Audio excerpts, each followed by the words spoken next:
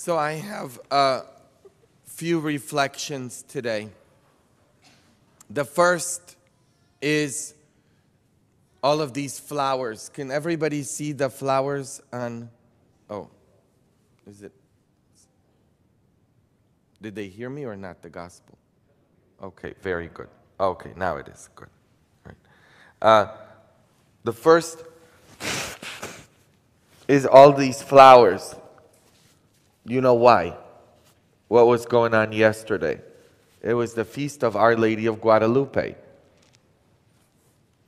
And this is the original painting, a copy, an original version, an exact replica from the basilica in Mexico City.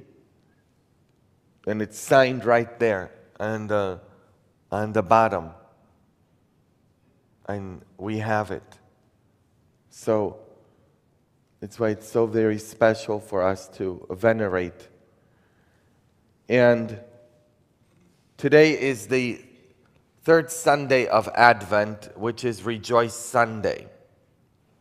The opening prayer says, we are always called to solemn worship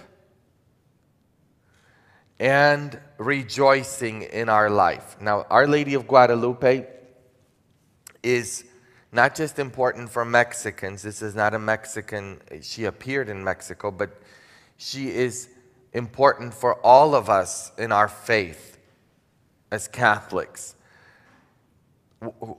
Our Lady of Guadalupe is the only image of the Catholic world that came down directly from heaven. So like the merciful Jesus that you have in the back there, turn around and take a look at the merciful Jesus, okay?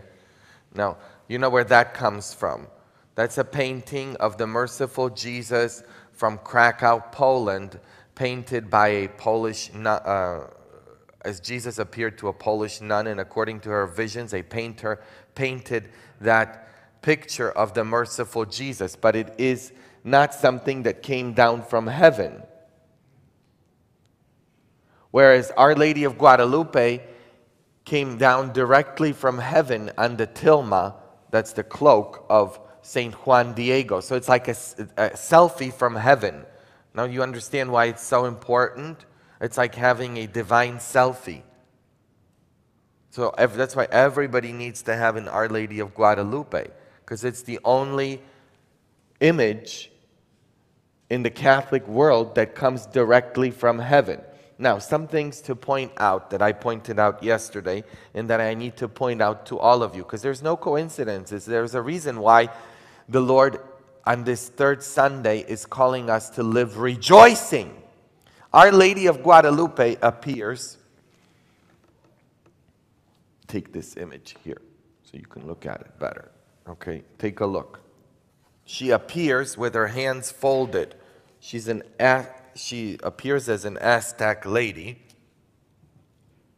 Okay, so you see her hands are folded. What does that mean? Everybody knows what that means. That means she's praying. Did you hear the first prayer today, the opening prayer? We are always to live our lives in solemn worship. So you're not just called to prayer in church, okay? You have to pray at all times in your life. The Bible says you are to pray without ceasing. I'll remove it, right? I'll hold her. Okay. You are to pray without ceasing. That's what the Bible says. So you have to make prayer your life. Your life has to be a prayer. People rub me the wrong way if they come to church and, they're, they don't say hi to anybody, or if somebody's saying hi to somebody, I got to pray right now. Shut up. Father, they would come to the sacristy and say, so-and-so is talking, I want to pray. Well, why don't you say hi to them, I mean, and tell them, maybe I can have a little quiet time or something, Be nice about it. But you shouldn't just be coming to church to pray. You should be praying at all times of your life. We don't want to be the type of Catholic who, in church eats saints and then, you know what I mean? Fills themselves with holiness, and then in your house or in your work, you go around pooping the devil, okay? Don't be pooping the devil without using another, I've got another term for that, okay? In other words, you have to be the same here, at home, at work, everywhere. Because God is everywhere. You should be breathing prayer in your life. And then what else does the blessed image of Our Lady of Guadalupe teach us? That we are to live our life at all times praying, that prayer has to be our life. But then she appears with her knee bended. Now remember, she's an Aztec. So for the Aztecs, this was a sign. When you had your knee like this, that's an Aztec sign. You get what I'm saying here? Okay? When you have your knee bended like this, it's an Aztec sign that she is dancing. So she appears praying and dancing. Okay? Praying and dancing. What does that mean? Praying and rejoicing. Did you hear the second reading today? Paul says, rejoice always, I say to you. Rejoice. I say it again, he says, and repeats it. Now, if the Bible repeats something, that means, it's a pretty important thing. To always be rejoicing in our life. In the midst of our advents. Meaning in the midst of all that we wait for in our life. We are always called to rejoice. To live our life rejoicing at the coming of the Lord. In the midst of our sufferings, in the midst of a pandemic, in the midst of a virus, whatever we are facing in our life, in the midst of our loneliness, in the midst of our grief, in the midst of our health troubles, you have to be praying and rejoicing. And that's what we did yesterday. Right? We were praying all day. We had mariachi from the morning on up. Okay? And we had a group, a band. It was great. It was absolutely fantastic. And all day, food, everything was sold out. Everything. So, it was just 2 goats gave their life. 2, how do you say borregos? I forgot. How do you say borrego? Lambs? Oh, or rams. Rams. 2 rams gave their life. Oh my! It was just. I think they made like 8,000 pupusas, and just unreal. Okay, all day. Selling food to go. I think we had 7,000 tamales. I wanted 10,000, but we never got to that, okay? So it was just a wonderful day. And on Friday, it was raining horribly. Did you remember, Friday it was raining. It's raining right now. Really bad. And yesterday it was 80% it was supposed to rain. Did it rain 1 drop? Not 1 drop. And the sun was out. It was very warm. It was just, wow. Which teaches me, because I was so worried. I said, how are we going to do all of this outside? Because we have to do everything outside. Okay. How are we going to do it all outside with rain and storms and all that? God took care of it for his mother. How wonderful. Jesus took care of it all because he wanted his mom to have a great celebration. And then I want to point out something else. Supposedly we are in the poorest county in all of California. And in the, supposedly, according to, statistics, in like one of the worst cities in California. And the low, that which is low, gets picked up. God raises the lowly because everywhere else, nobody had a celebration like we did for Our Lady of Guadalupe. How wonderful. That God kind of gives you a boost to say, you know, it's not as bad as you think it is. I'm with you.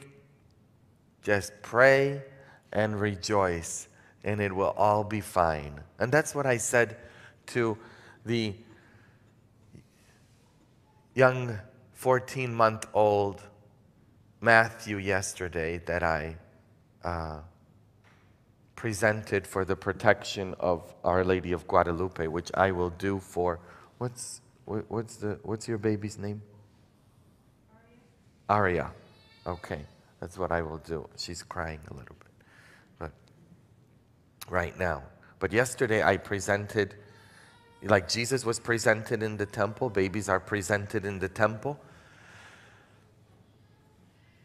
And Matthew was born 14 months ago with his intestines outside of his body, exposed totally. He was at UCSF in San Francisco at the Children's Hospital. And when his parents came to see me, they live here in Clearlake, last year, there was almost no hope of him ever being put back together. 14 months ago, on Friday, they picked him up from the hospital. They brought him home. He's pooping. You have no idea how important that is, okay? Next time you want to rejoice when you're in the toilet, okay? And you take a dump, okay? Rejoice. You should be rejoicing. I mean, you know how important that is? Have you ever thought about that? We are to rejoice at all times, including when you're on the throne. You laugh, but that is so true. Because they were waiting, the last thing that Matthew needed to do was to go to the bathroom. And they let him go on Friday in time for the feast day of Our Lady of Guadalupe, because as they reminded me, you told us to give him to the protection of the Blessed Mother, Our Lady of Guadalupe, because they came last year. They reminded me, they came to see me because he was born right around this time. And they came to see me exactly around this time as I was getting ready for the feast of Our Lady of Guadalupe last year. And I told them, give your son over to the Blessed Mother and everything will be okay. A day before the celebration, Matthew comes home, and he doesn't just come home, but he comes home pooping and eating. And his intestines all put together, everything functioning. And you can watch this all on Facebook at the 12 o'clock Mass yesterday. It was all recorded. And I was just so moved. I was crying myself yesterday at the 12 o'clock Mass that I had, because his father was crying. Everybody was just, it was so moving, the miracles that the Lord gives us. And that's what I want all of you to do in your own life. Pray at all times. Give all of your troubles, all the things you're going through, give it all to the Lord. Give your children to the Blessed Mother. And I have a gift for all of you that showed up today. You know what I'm going to give you? For free. Oh, there she is, Margarita. Each of the people, everybody that is here can take a flower home with them, okay? Because they're blessed. I blessed them and I said prayers over them of exorcism. So you get to take blessed flowers to your home. because they're going to wither here anyway. So I want you all to give them some flowers to take home with them, okay? And then the same thing we'll do at the 12 o'clock, because I don't want any of the flowers here during the week, because it's better that they're in your house. And then when they dry up, since they're blessed, it's a sin for you to throw them away. You don't throw blessed things away. So when they wither away, just dry them up and spread them all over, outside of your home, inside, okay? Don't throw them away, because they are now the roses of the Blessed Virgin Mary for you to take home with you. You get to take roses. Remember, when Juan Diego opened the tilma, the roses fell out. So you get to take some roses with you. You see how blessed you are? Another sign of the Lord that everything is just going to be okay in our life. We get through everything in our life. We just have to always pray and rejoice. That's what... Nobody's going to want to be a Catholic if we have funeral faces and if Mass is a funeral. It ain't. Or if we are all about, vinegar faces, or I have other terms for that. No, we have to live rejoicing, smiling. Why do you think I always tell you jokes, and try to make you laugh? Because life is hard enough as it is. When I was in the seminary, we had one of our professors. He was 86 years old. And he was the best one. And he used to say, gentlemen. He was a priest, okay? He'd say, gentlemen, and I use that word lightly, okay?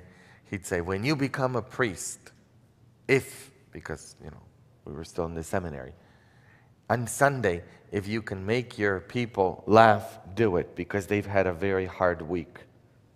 You've all had a hard week, haven't you? Everybody, you've all got your stuff that you're going through. And then you come to church, or you're watching me on Facebook, or on YouTube, and you're getting filled with hope and love and gas. You're getting filled with gas. Don't pass it, but just gas,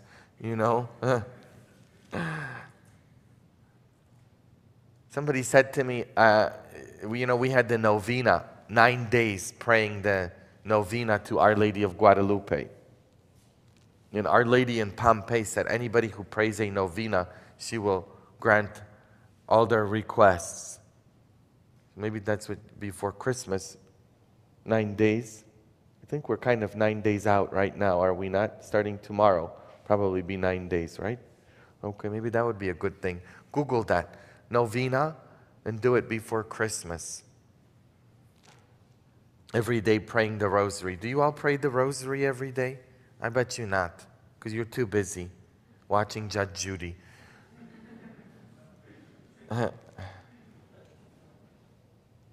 But this lady who came every single day, young lady, she's about 30-some years old, she came every single day to the novena.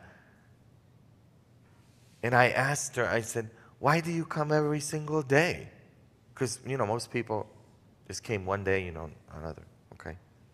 And she says, Father, where else can I go for somebody to tell me the Lord is with you? Where else? Can you go to the casino and hear that God is with you and everything's going to be okay?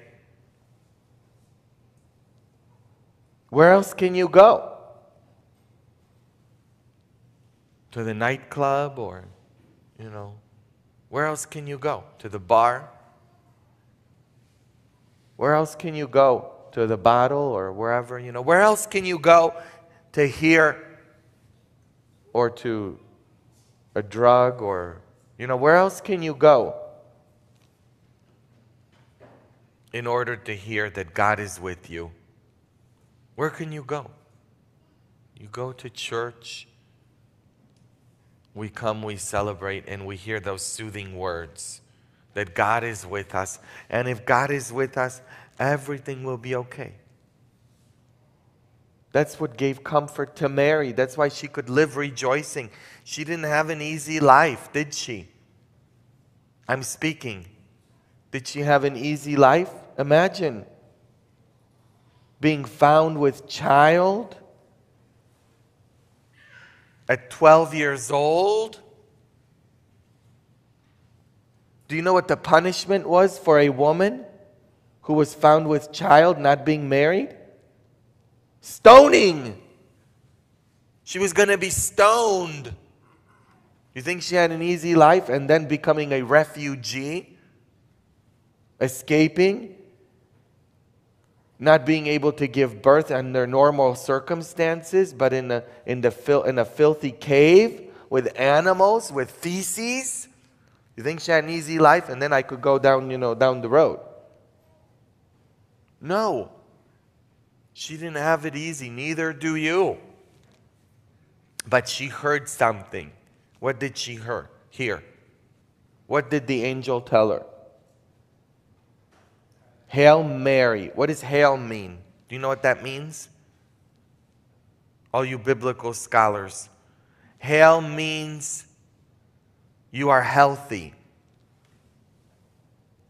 No, in Spanish it comes out better. Dios te salve. No, or in Polish we say Zdrowaś Maryjo. No, Ave Maria, gratia plena. No, other languages say it much better, but hail, it's a greeting of health. You are okay, Mary, the angel says. That's what the angel wants to tell you today. That you are okay. And why are you okay? I'm speaking. I'm speaking. Why are you okay? Hello, hello. Why are you okay? Did you ask yourself that question? Why are you okay? Because you live in the United States? Because you got money? Is that why you're okay? Because you got a place to live? You got food? Is that why you're okay? Hello? No. You are okay because the Lord is with you. You get it? That's why you're okay. Period. I'm finished for today. Let's stand today and... Oh, actually, maybe you want me to do the presentation now? Is that okay? Let's present Arya. Okay, come on up with her. Did she eat just now? I hope she doesn't vomit. Oh, it's always nice to present the babies and to hold them and everything, then give them back. So let's present Arya. Okay. You want to... Okay. Maybe we can take the blanket off so you can have better pictures. Okay. Hold her for just a second. You want to remove her from the blanket. Maybe. Okay. When was she born? A month ago? My goodness.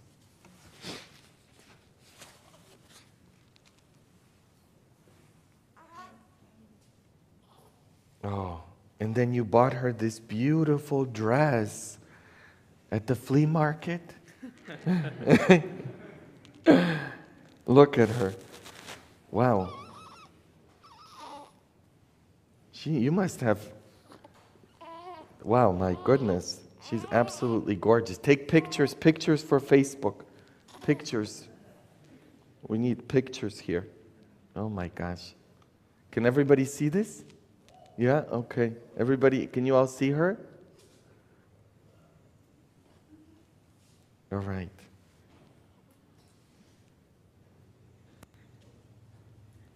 See, in the midst of everything, there's always new life. There's always hope. You taking a video or pictures? Okay, that's good. So we present her to the protection of the Blessed Mother. Okay. Yeah, go ahead. Okay.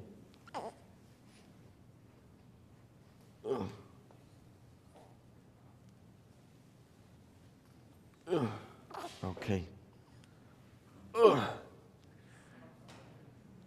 Oh, somebody talked too long. Look. All right.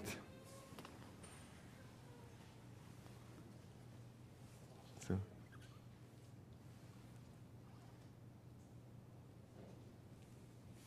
okay. Amen. Okay. Great gift for you all. Now you guys are her godparents too. So now you have to say comadre and compadre. Okay? Co-parents. There she is, all presented. And then you had things you wanted me to bless. Let me bless those things. You have, did you buy a candle? Or no? No, that's okay. That's fine. Isn't that wonderful? Cannot encourage people to have more and more children. Oh, how beautiful. There. Perfect. All blessed.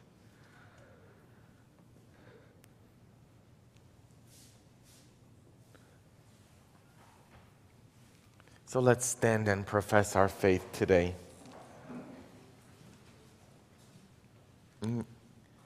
As we are warmed up here, not just by the heat that's in, but by the celebration, we say, I believe in one God, everybody, the Father, the Almighty, maker of heaven and earth. Lord Jesus Christ, the only begotten Son of God, born of the Father before all ages, God from God, light from light, true God from true God, begotten, not made, consubstantial with the Father. Through him all things were made. For us men and for our salvation, he came down from heaven, and by the Holy Spirit was born of the Virgin Mary and became man. For our sake he was crucified under Pontius Pilate. He suffered death and was buried.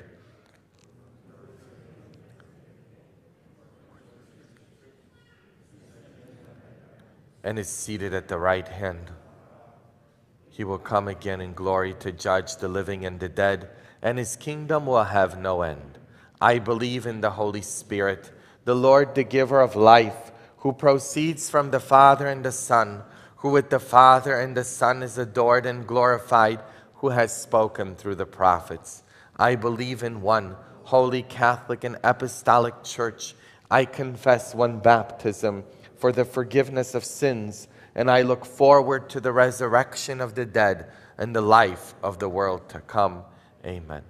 As we rejoice today at the gift of our faith during this Advent season, as we await the birth of our own hope in our life, the candle, the pink candle, hopefully everybody can see it. Can you see the pink candle?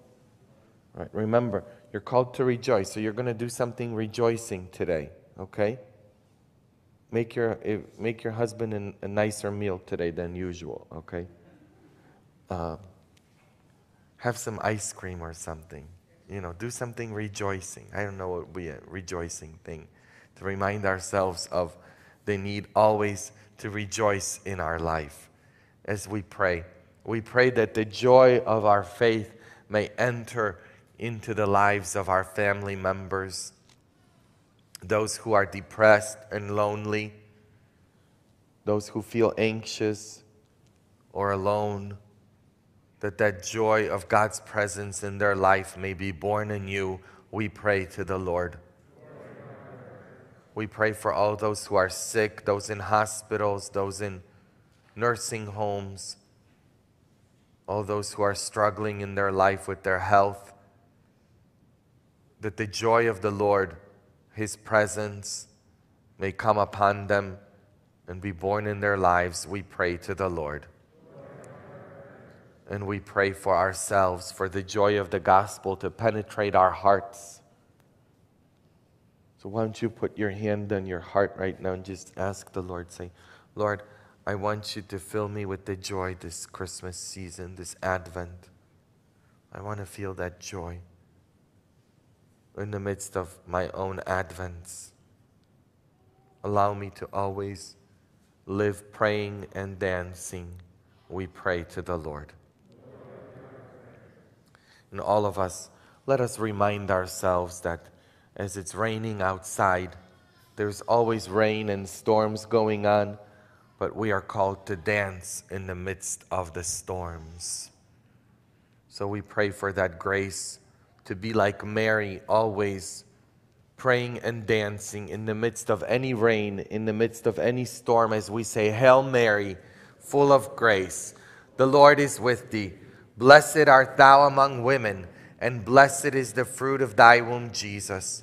Holy Mary, Mother of God, pray for us sinners, now and at the hour of our death. Amen. Please be seated. And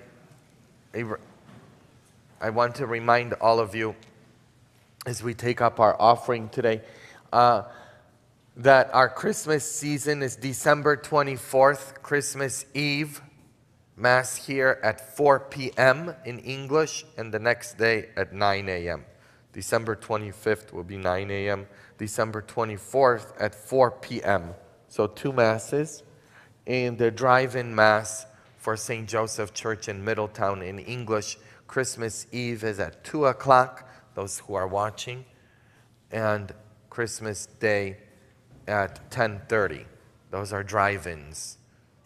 So this year, we have special permission to have Christmas Eve Mass starting at 2 o'clock. So that's why I have 2 o'clock over there, 4 o'clock here, and the next day 9 a.m. and then 10:30, and then the Spanish schedule, I'll make sure to figure that one out, when to do Masses in Spanish for Christmas. But plan on coming 4 p.m. Christmas Eve and 9 a.m. Christmas Day here at Queen of Peace in that St. Joseph's in Middletown at 2 p.m. on Christmas Eve and at 10:30 on Christmas Day.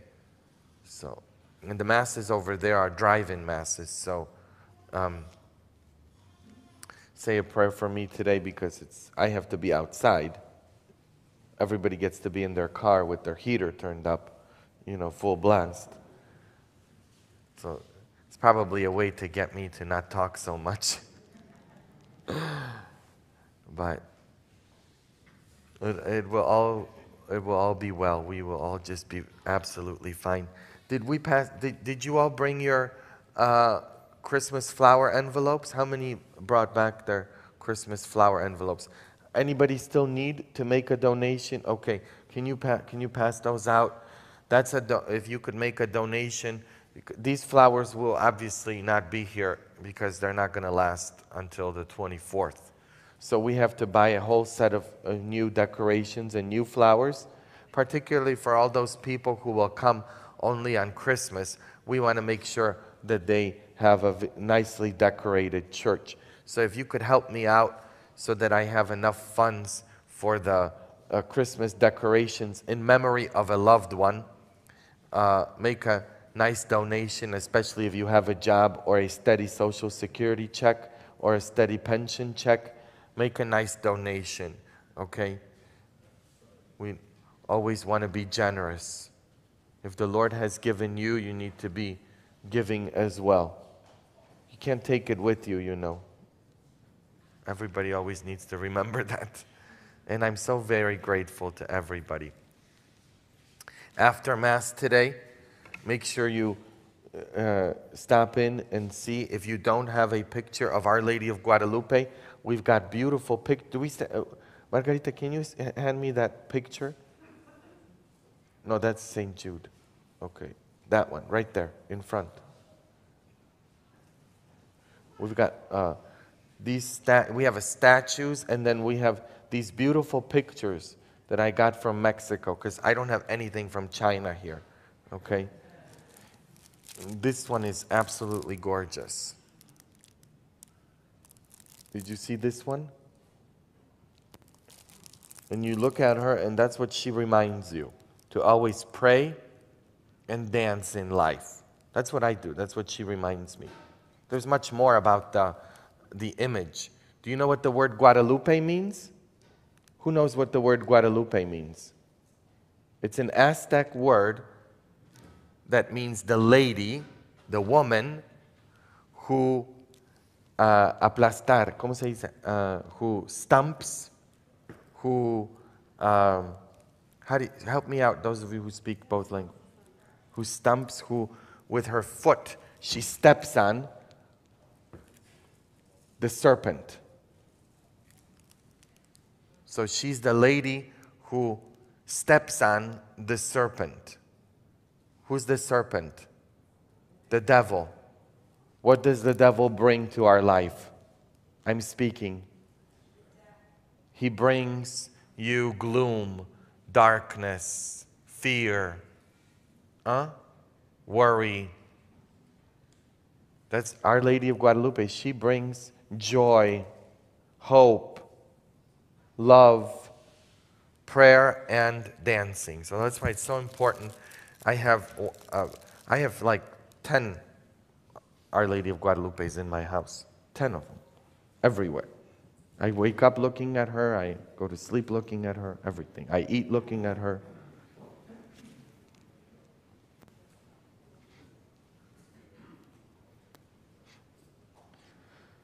Blessed are